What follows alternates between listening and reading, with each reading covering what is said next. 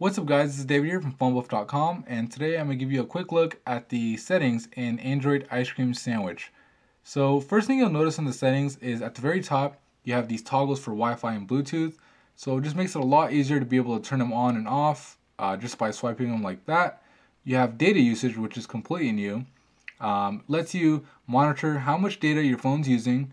It lets you see which apps are using that data, and also lets you set warnings and limits to how much data your phone uses. So if you're trying to avoid, let's say, going over 5 gigabytes that your carrier imposes, overages when you pass, you could actually limit your device to 5 gigabytes and you don't ever have to worry about overages. Let's go ahead and click on an app. You can see it tells you how much how much data the app is using in the foreground. In this case, about 90 megabytes. In the background, it's using about 40 megabytes. So if I wanted, I could actually disable background data, which means that the app won't be able to use data unless I physically open it myself. So I hit back out of here, and I hit more. Nothing really new here compared to Gingerbread, other than, of course, Android Beam, which was introduced with Ice Cream Sandwich. And you could click on this guy and just pretty much read about it and turn it on or off. So I'm going to leave it on, back out of here. And let's go to sound.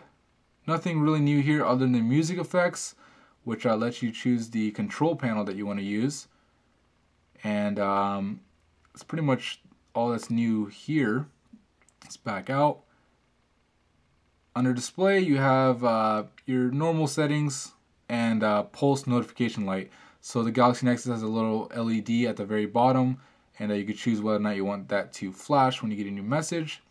Under storage, just gives you a breakdown of your storage space and what's using it up. So in this case, apps seem to be using most of my storage, followed by pictures and audio. Alright, let's go to battery. It gives you a rundown of what's using your battery. It gives you a little bit chart. You see the percentage right over here, so I have 28%. And actually, I could actually click on it and I get more detailed data. So pretty much the gist I'm getting from Ice Cream Sandwich or the settings is you just have a lot more control over what's going on. You can see your data, you can see your storage space, you can see your battery. Under apps, it's your normal list, so you can uninstall them if you want or clear data. And of course, under personal, you have your accounts and sync. Nothing new here. Location service, nothing new. Security. Only thing that's new, of course, here is you have your face unlock that you can set. And what's interesting, you can also do none, which means that you could have no lock screen at all. So when you press the power button, it's just up and running, which is pretty interesting. Like I said, nothing new here. Under language and input, you have your keyboards. You have Google Voice Typing and Android keyboard stock. And you can see Google Voice Typing is actually enabled, because if you disable this guy and enable this one, you just have the keyboard. With this guy, you have both, which is kind of weird, but that's the way it is. Voice recognizer, you could choose to use Google's voice recognizer, or in this case, Vlingo, and that's because I downloaded Vlingo onto my phone. And you could also choose your voice search settings and your text-to-speech output. Another thing that's new is pointer speed.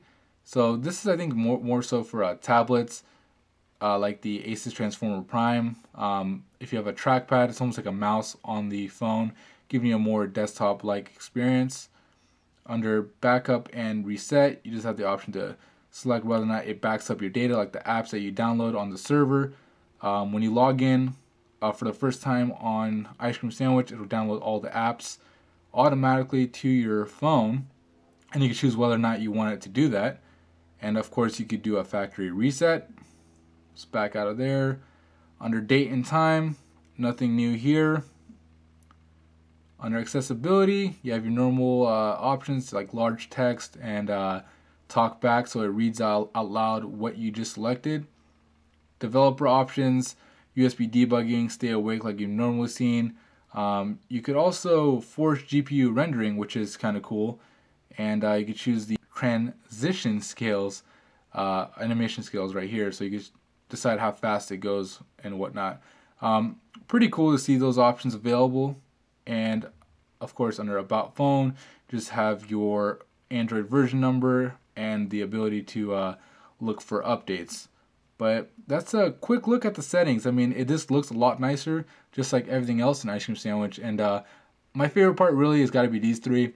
Having the toggles right here, the data usage, and I find myself using these toggles now instead of downloading a widget to do it, because all you got to do is swipe down from here and hit settings. So that's pretty much it on the settings. This is David from phonebuff.com.